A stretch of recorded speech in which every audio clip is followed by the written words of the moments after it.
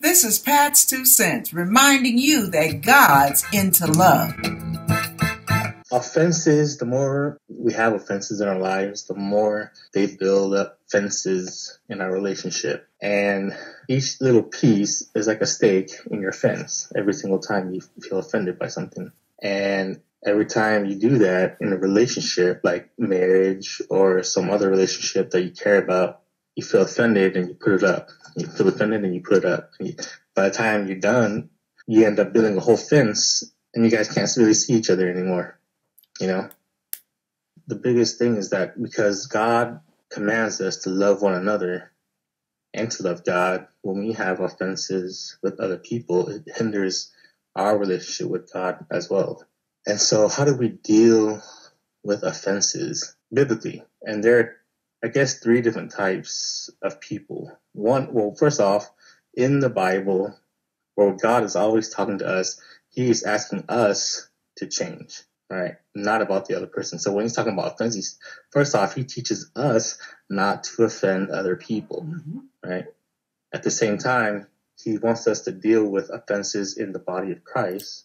And then there's offenses with unbelievers. And then how do you deal with all those kind of things? Yeah. First off, let's go to Ephesians 4:17. The new man. This I say, therefore, and testify in the Lord, that you should no longer walk as the rest of the Gentiles walk, in the futility of their mind, having their understanding darkened, because being alienated from the life of God, because of the ignorance that is in them, because of the blindness or hardness of the heart. So the blindness of the hardness of people's hearts causes us to walk in a way that strays off the path of God. And first off, the reason why we have to look into the word and how to treat offenses is because the worst kind of ignorance is self-inflicted ignorance, right? Because we have the word here and it sits here and it's there, and yet we never open it up to really see how God wants us to deal with things. Right. And so when we rely on other people or rely on our own understanding, it kind of puts us off in the wrong path. Continue on. Who being past feeling, or what is it saying here is who being very callous in their heart have given themselves over to lewdness, to work all uncleanness with greediness. But you have not so learned Christ, or these things should not describe the believer. If indeed you have heard him and have been taught by him, as the truth is in Jesus. So where is the truth? The truth is in Jesus, right? That you put off concerning your former conduct the old man, which grows corrupt according to the deceitful lusts. If you do not know the truth, your mind will take you in a very wrong direction according to your deceitful desires and lusts, right? Sometimes someone hurts you, man. I want to get that back. You know, your desire is to get back at someone. You know, you know what I mean? If you don't know the truth, your desire is to hold on to it because they don't deserve it. No, they don't deserve that. They don't deserve my respect, my honor. You know, they don't deserve me to be humble no more. Right? Oh no, verse 23, and be renewed in the spirit of your mind. So this is how you do it. Every day you have to renew your mind by the Spirit. Sometimes I don't do that. And I find myself going off the path pretty badly. Which I happen to do all the time. That's what is being renewed in the spirit of your mind. What does that actually mean? Repentance. All right. And that you put on the new man, which was created according to God in true righteousness, which is right living, and holiness, which is being set apart. Holiness is set apartness, right?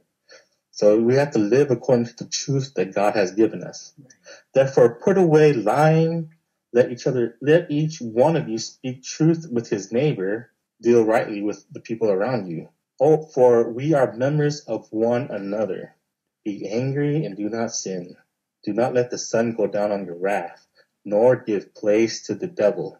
The only place that the devil can occupy is the place that you give him.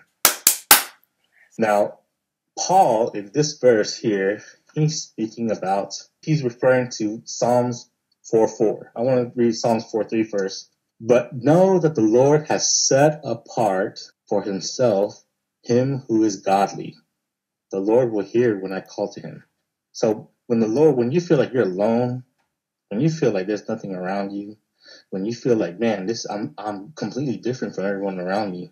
No one understands me, because the Lord has set you apart for himself in order to help you be a godly, person, to be holiness, to walk in holiness, to walk hand in hand with him. That's the reason why. So verse 4 says, be angry and do not sin. And it's good to go back into these verses, because sometimes you get a little bit more to understanding. Is that in this verse says, well, how do you deal with it then? Meditate within your heart on your bed and be still. So when someone sins against you, someone does something and you just cannot handle it, it's just so hard, and it's in your mind. It's always, you meditate on it with the Lord in your heart. Be still, right? And at the same time, verse 5 says, offer the sacrifices of righteousness and put your trust in the Lord. Mm-hmm. Offer sacrifices of righteousness, do good unto the other person. Mm-hmm. Right? And also trust in the Lord that he will handle the situation for you. So a lot of times when we look at the Old Testament or the New, everyone thinks about the New Testament as something new. It's not. And there's not a lot of new stuff in the New Testament. That's right. You can go in the Old Testament and you find it all. Right? Meditate on the Lord and do not, so when it says do not give place to, going back to Ephesians, do not give place to, don't let the sun go down on your wrath, right? That's righteous indignation. It is okay, it is okay, right, that a person gets angry, but do not let that anger fester or continue in your heart. Wrath is sinful because wrath is a continuation of anger. So that's the reason. So then what do you do? So then here's, verse 28, let him who stole steal no longer, but rather let him labor, working with his hands what is good, that he may have something to give him who has need. So first off, stop doing sinful things to your neighbor. Stop offending that person, what you're doing. At the same time, work with your hands. So then do not be a burden to the other person. Right? Do not be a burden to another person. Because that's really what, a lot of times people do that. And third is to help those in need. Mm-hmm. This is all brotherly love right here. Right? Verse 29. Let no corrupt word proceed out of your mouth, but what is good for necessary edification, that it may impart grace to other hearers. So what you're building up people and not tearing people down. And so what this is really talking about is people in the body of Christ, because in the body of Christ, we tend to really be offended easily by each other. But there's a right way to deal with it. First, you have to deal with yourself and how you treat other people. And then you can look at other people and see how you react to it and how you deal with those offended people that offend you. Right? Do not grieve the Holy Spirit, by whom you were sealed for the day of redemption. Now, verse 31, let all bitterness, wrath, anger, clamor, and evil speaking be put away from you with all the malice, right? Put away all that just negativity from you. And this is where it takes meditation. You got to meditate on this, because sometimes it's like, I think about it like you have your dog on a leash, and then somehow, you're walking down the street and then another dog comes, and then that dog wants to just run after that dog. It just wants to. It just, you know what I mean? But what you have to do, you cannot let it go. You cannot let the dog go. You got to pull back. And here's the thing, is that sometimes some situations, some dogs, right? Sometimes that person goes away and so the dog comes down faster, or the dog stays there longer. I mean, there's no real right timing for it, right? So, sometimes those things that hurt us or make us angry takes a long time, but we got a desire to let that go. And there's a difference. There's a difference between you can desire something and not be able to do it, right? And so when you are doing good, but it's kind of like love. When you are doing something good, but you don't have love, it doesn't mean anything. But when you're trying something, but you don't desire it, it really doesn't mean a lot. So at the same time, though, you can desire something and not be able to do it. And that's when you need the Lord, right? So I desire to forgive this person, but I can't do it, Lord. I can't do it. I desire it, but I can't do it. You got to help me, right? That's when the Lord calms your dog down by himself, you know? And be kind to one another, tender-hearted, forgive one another, even as God in Christ forgave you. So this is the formula. God has already done this for us. He's the one showing us how to do it by him doing it himself. He's kind to us. He's very tender-hearted. He is forgiving always. So there's 5 criteria that God always does it. He is always ready and willing to forgive us. Yes. Right? Now he offers forgiveness to me unconditionally. However, his forgiveness is not regardless of my response. I have to respond to his forgiveness or else he won't give it to me. Or I have to respond to his forgiveness or else I won't be able to receive it. And it's kind of like, okay, God has this gift in his hand, in his forgiveness, and he's reaching out to you and he says, here's forgiveness. He gives it to every single person, right? Every single one gets to have it. He gives it to all those who has turned their backs onto him. However, in order for you to receive forgiveness, you've got to turn around and reach out your hand and pick it up. That's repentance. So forgiveness is given, but you cannot take it without repentance, right? And he forgives us the moment we repent. Does he not forgive everyone who repents? Right? And his forgiveness through repentance reconciles us with the Lord. So that forgiveness repairs that relationship that you have, right? And so now a lot of people think, okay, so then what about us? Are we supposed to just forgive every single person that comes along the way? And a lot of times in the body of Christ, we think, yeah, we just forgive everyone. And I have a tendency to do that all the time. But really, when you forgive someone, the relationship should be repaired, right? However, in a lot of people's situations, there are people who continue to sin against us. Are we supposed to just continue to forgive them? Or are they supposed to repent and then we forgive them? See, we always should be willing to forgive, right? But we don't have to deal with that relationship no more. You understand? And so there's a lot of people like here today. There's an example like Aretha here who, has a lot of things to deal with her sister, right? But if you bring it up to her and she continues not to do those things, not to, respect your wishes or to, try to do things try to manipulate your feelings or, things that are not right in the eyes of God to you, and she doesn't change, just like Pat said, do you have to actually be around that person anymore? Right? And should you feel bad about it? No, but you have to actually at least try to mend that relationship. We're going to turn to Matthew chapter 18:21. Then Peter came to him and said, Lord, how often shall my brother sin against me and I forgive him? Up to 7 times? Right? Now, in this very verse here, first off, when we go to Amos, let's say Amos 1:3. Right, Amos 1:3. Back in the day, this is how they dealt with people's transgressions, right? For 3 transgressions of Damascus, and for 4, I will not turn away its punishment, right?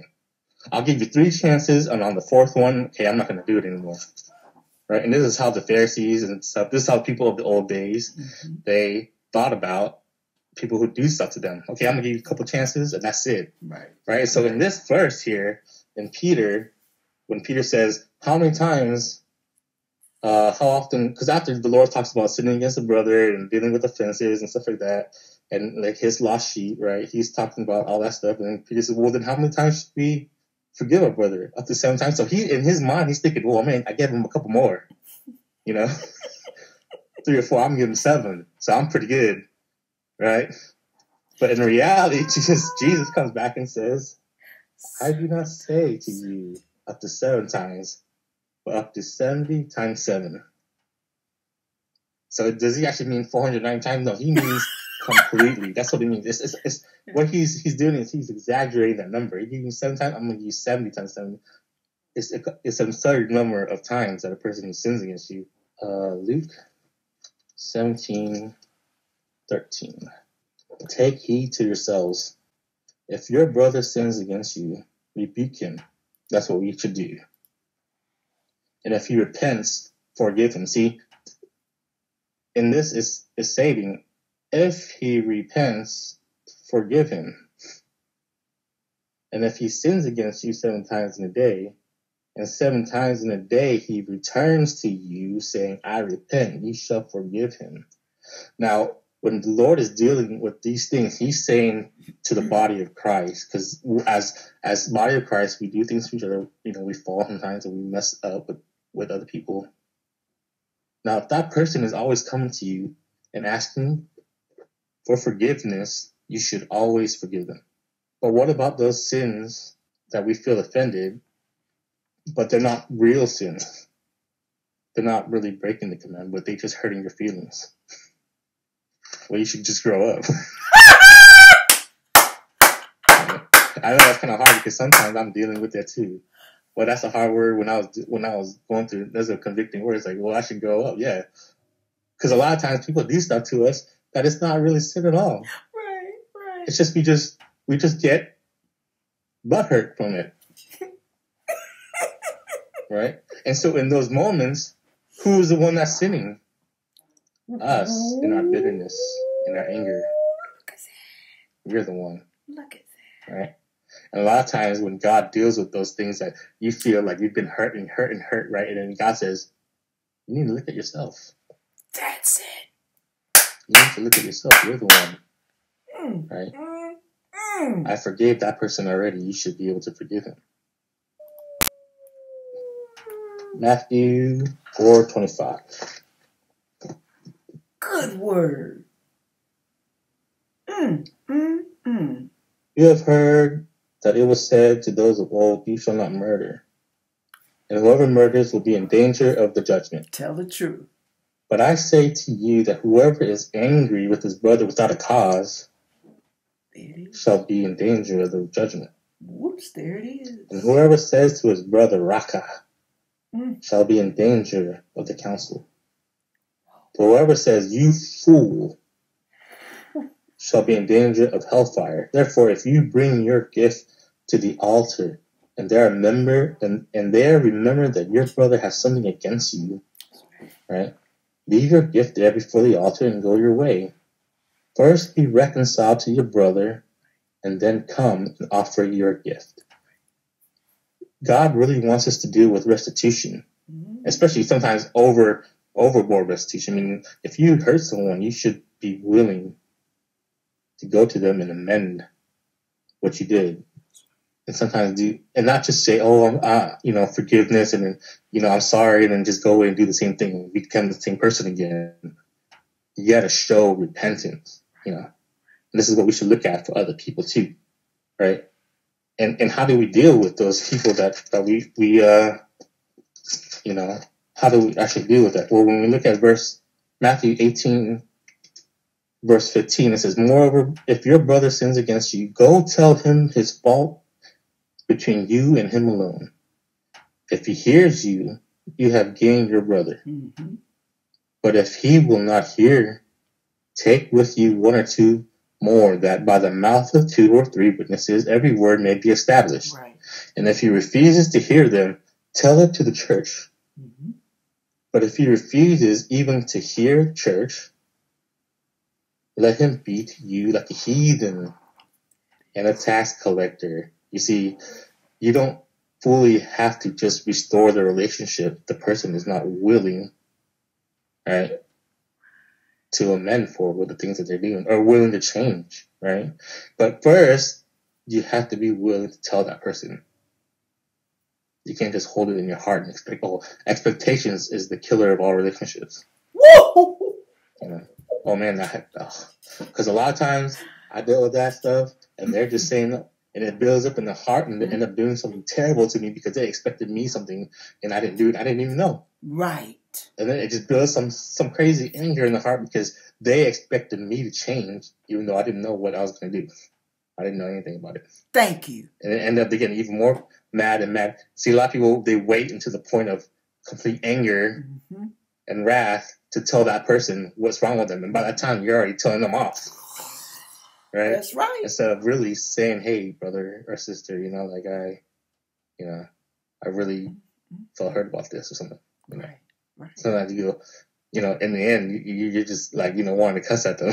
You know what I'm saying? Yeah. You're holding in that because it's just so angry now. Poison. Either you learn to let those things go, or you learn to say it before it gets worse in your mind. Thank you. Right? Choose one or the other, but you can't have that wrath in your heart. Right. Forsake wrath. But also, if you're trying to tell someone something and then they don't listen to you, and you bring someone else along and say, I can't get through to this person. Bring them along and say, hey, let's talk to us together. And they still can't understand you. I mean, not a lot of people have, this is dealing with the church here, but, like if you don't have a church, I guess that's just it. You don't have to deal with that person any longer. You can love them still, though. Yeah. And that's where we're going to go into Romans. Hello. How do you deal with people who don't care about, who don't want to repent, who don't want to make amends for anything that they do to you? They continue to be that way. Well, Romans 12:17. Good word. What's it? Repay no evil for evil. Right. Have regard for good things in the sight of all men. If it is possible, as much as depends on you, live peaceably with all men. Beloved, do not avenge yourselves, but rather give place to wrath, for it is written, vengeance is mine, I will repay. We give it to the Lord. That's where in Psalms 4:4 we say we put our trust in the Lord. Well, we give it to our Lord to help us take care of this problem. Right. For that person, maybe the Lord will change that person, right? And maybe the Lord will change us. Hello. If your enemy is hungry, feed him. Hello. If he is thirsty, give him drink. For in so doing, you will heap coals of fire on his head. Yes. Do not be overcome by evil, but overcome evil with good. Shower the person with goodness. Hello. Because that shows who you are. Class. You are a child of Christ. Right. Even if that person, even if you still are hurt inside, good word. You still do them good.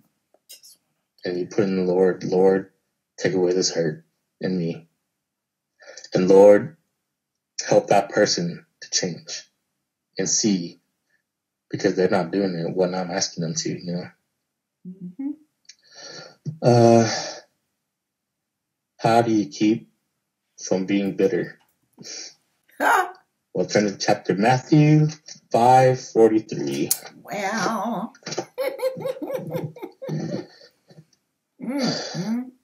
You have heard that it was said, you shall love your neighbor, bless those who curse you, do good to those who hate you, and pray for those who spitefully use you and persecute. That's probably one of the most that people do is spitefully use you and persecute you.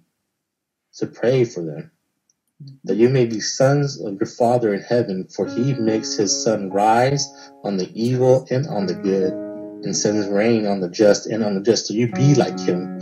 You treat people who are good, and you treat people who are bad, good. Right? Just like your Father in heaven. And that way you will glorify him. Right. And that's the main point. If all else fails, desire to glorify God in heaven amongst the people. Be a light that shines in the darkness of others, so that even if they don't change, at the end of the day, they will remember one day that even though they did something, because God will make them remember it, and then they will realize, hey, you treated them good either way. Right. and they will glorify God. They will glorify God in the highest. Thank you very much. Excellent word.